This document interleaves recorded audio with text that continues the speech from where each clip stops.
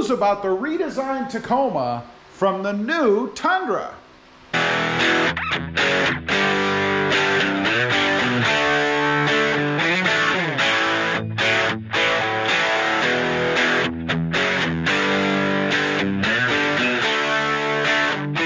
Good morning, everybody, and welcome back to Robmotive. That's right, I think we can get a few clues about what is going to be the redesigned Toyota Tacoma from the new Tundra. You know, taking a look at some of the pictures and stuff and knowing Toyota's philosophy, you can bet that they're going to utilize a lot of these things in the redesigned Tacoma. So let's take a look. First of all, they have this new panoramic sunroof in the Tacoma, or in the Tundra rather. I think they're probably going to carry that through with the Tacoma. And if you take a look right now, this is what we have. Obviously it's just your standard sunroof, but there's a lot of real estate back there that they could utilize for a panoramic sunroof. And I think since they're doing that with the new Tundra, I'm pretty sure they're probably gonna do it with the new redesigned Tacoma. Next up is this front end. You know, I'm not really digging the new front end on this redesigned Tundra, to be honest. It's kind of flat, doesn't have a lot of character. But there is one thing rather that I do like on it, and that is the integrated light bar. On the new Tundra, in the grille, there is an integrated light bar across here, probably more towards the center. And I think Toyota will probably do the same thing with the Tacoma. It'll have maybe some Raptor style lights in there. You never know because they're so popular, but definitely some sort of integrated LED light bar. Next up is the new MTS system, multi-terrain system. Now, it's not new for the Tacoma, but it is new in the Tundra. And what they've done, we'll hop back up in here, they have located it right down in this area. It's a little dark in here, but right down in this area here.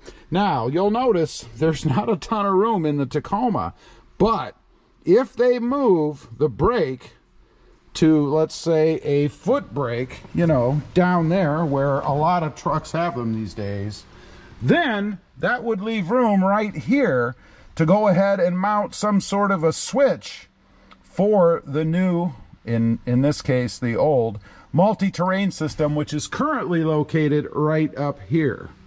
Next up is the wireless phone charger.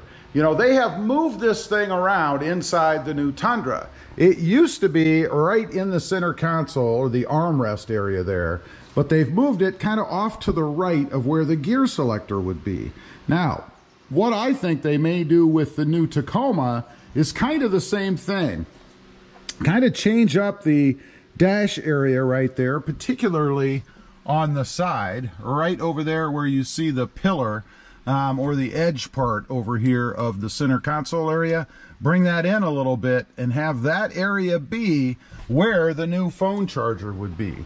It's kind of a neat way to do it, I think, rather than having it located, you know, up underneath the cubby there, especially with a manual transmission, when you have to reach under there, try to grab your phone, set it. It's just not a good spot.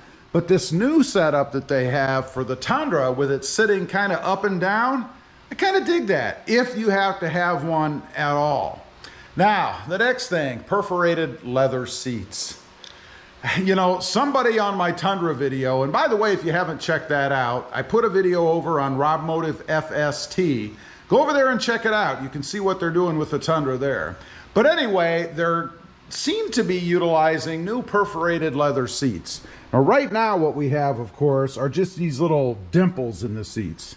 Hopefully you can see right in there. They're kind of dimply. Now it appears they're going to be putting in perforated leather seats. Not really digging that. Like I said, somebody brought up a good point, and that was, what about sand and dirt and stuff?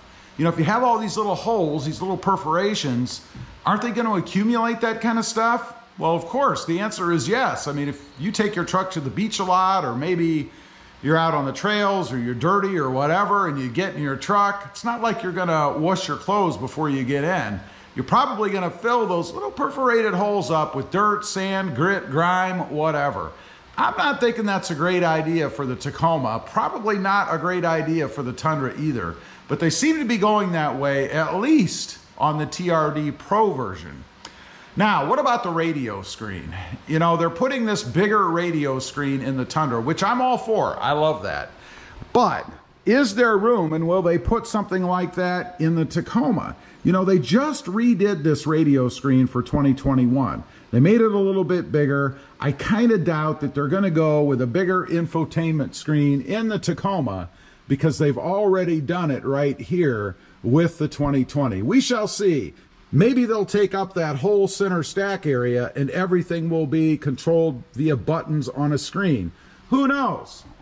Now, lastly, of course, is the engine. You know, if you're following the new Tundra, then you know they're putting a twin turbo V6 in that truck. At least that's the most believable rumor, I guess. I think we're probably going to see some sort of a 4-cylinder turbo in the Tacoma, kind of go in the way of the Ford Ranger, if you will. I'd be shocked if they put a twin turbo V6 in it, because then they'll be kind of competing with the Tundra, and I don't think they're going to want to do that. So probably some sort of a twin turbo V4 for the Toyota Tacoma. Anyway, I just wanted to get on with all this news slowly coming out about the new redesigned Tundra. I think it kind of gives us a look into what we can expect with the redesigned Tacoma. Leave a comment. Let me know what you think. Do you suppose that it will have a lot of the same kind of things in it as the new Tundra? I'd be curious to know. Also, real quick, I do have 2 additional channels. Robmotive FST, all about my new 21 Toyota Tundra and the upcoming redesigned Toyota Tundra and full-size trucks. Also, Robmotive JT, all about my 2020 Jeep Gladiator. Check them out, and if you're interested, why not subscribe? Don't forget to click that notification bell so that you don't miss out on any upcoming videos. And do me a favor, smash that subscribe button on the way out. Thanks for watching. Stay safe out there. Bye.